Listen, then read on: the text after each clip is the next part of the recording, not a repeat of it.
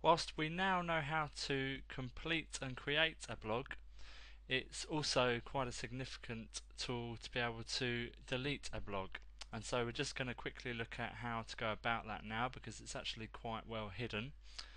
And to delete a blog, and by delete that means delete it completely, you would be destroying the domain name and relinquishing all rights to that blog and the domain of that blog.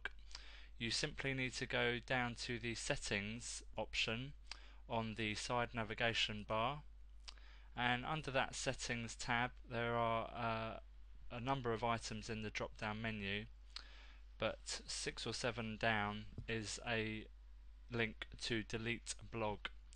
I'm just going to click that now, and that will take you through to a window to delete your blog.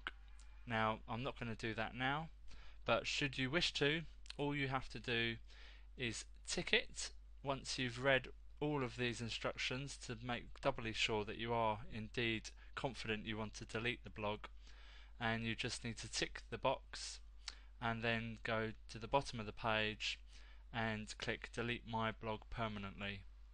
You can also give some feedback should you wish, and once you've done this you will actually be emailed by WordPress asking for further reassurance and confirmation that you do in fact wish to delete the blog. So there's one final step which you'll need to click on a link from an email that they send you. But that's how to delete your WordPress blog should you need to.